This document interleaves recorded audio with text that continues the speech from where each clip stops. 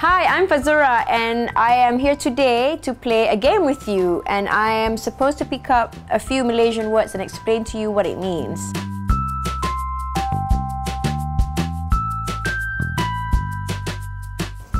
Chop. Chop means like hang on.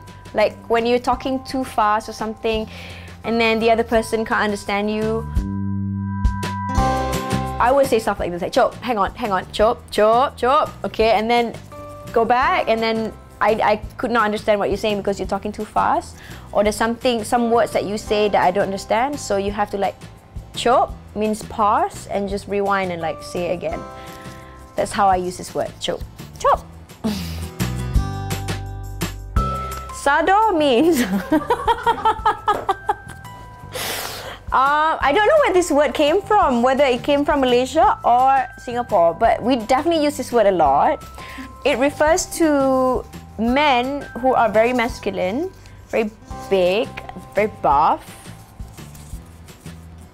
Yeah.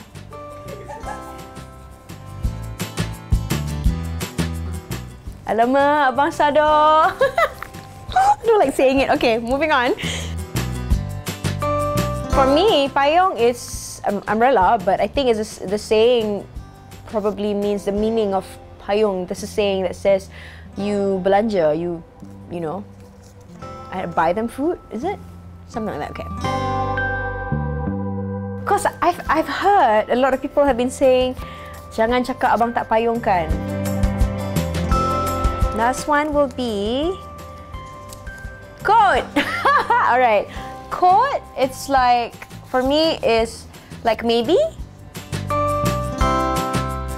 When somebody asks you like, what time is your friend coming? Like, at 3, coat. Like, it's like maybe at 3. Something like that. So, yeah, I got it all right. Yay! Especially payung.